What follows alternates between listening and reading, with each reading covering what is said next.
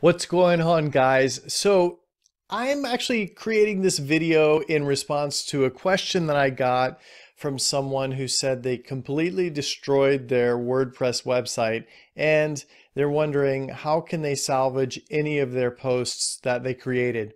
Now, I'm speculating that in this particular case, you can't see anything anymore, and that maybe when she visits the site, it's all like jumbled and garbled and whatnot.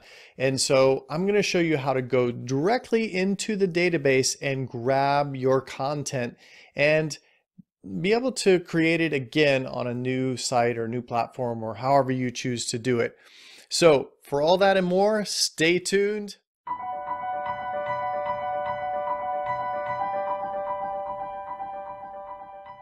Hi, my name is Paul Kluke. I own my own digital marketing business, Online Marketing Gorilla. I've been at it since 2012, worked on tons and tons of websites, and I'm so excited that you're here. If this video helps you, make sure you like and subscribe if you like getting these kinds of videos to make your WordPress life a little easier. Now, let's dive into how you can recover these lost posts the easiest and most efficient way. The first thing you're going to want to do is you're going to need to go into your cPanel. I'm going to assume for this video that you know how to log into your host and you know how to get to this area. If you're not using cPanel, you're still going to need to contact your host. You're going to need a way to get into what they call your MySQL database. And there's different ways to do it. Typically you use phpMyAdmin. We're going to look at that right here. And I'm going to dive right into this section. Now I'm going to look for the database that I want to recover. I know this particular database is the right one. If you want to just verify that it's the right one, just go to Options. It's the _Options tab and make sure that it's the site that you're trying to recover. In this case, this is the demo site that we're using. And now what you want to do is you want to go over to Posts. Once you're in Posts, then you can start looking at the posts here. You see this one, for instance, what does a gastroenterologist do on your first, and that's going to be visit. And you can create, you can click on edit, and here you'll see all of the HTML that was written on that post.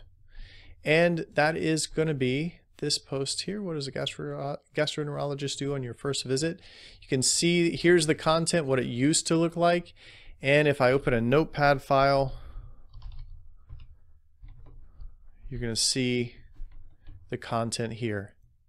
So at least you're not going to have to rewrite the content. And if you get a new, like let's say you create a new page on a different website or you get your site back up and running, the beauty of this is that because it's all in HTML, what you would do is you would go to, let's go to the dashboard here. And let's suppose we were actually trying to do this. I wanted to create a new page, for instance. I'd click on Add New. Then I would type in, what does, the rest of that. I'd go to the block editor and I would click on Add and I'd click on HTML. Maybe common blocks. Well, just hit paragraph and then go ahead and, type something in here and hit enter. And now go back to these three button options and edit as HTML. And then you can just return and paste it all in here. I don't really need this anymore.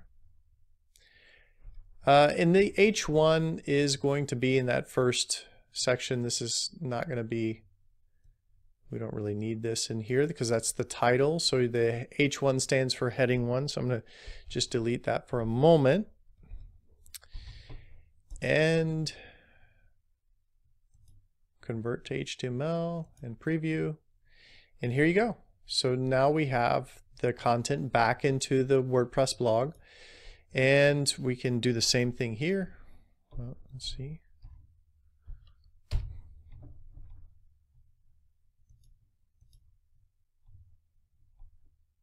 Here, custom HTML. That was what I was looking for before. And we'll hit enter. Preview. And here we have the content. Now this was an image, and this image was actually broken to begin with. You see it right here, so don't let that influence what you're thinking right now. But that's really how you would grab any content that you've created right out of the database. Let's go right back, and we're going to go back to posts. And we can go, and the nice thing is everything, your pages included, will be under your posts section. And that's, you can just grab all of these, just edit, and all of the information is right here. You can grab it and create your new pages on your website. I hope this has been really helpful for you. If you enjoyed it, please give me a thumbs up. That'll help me make more of these for people who are stuck with WordPress nightmares and help them feel a little bit better and less frustrated. I'll see you in the next video.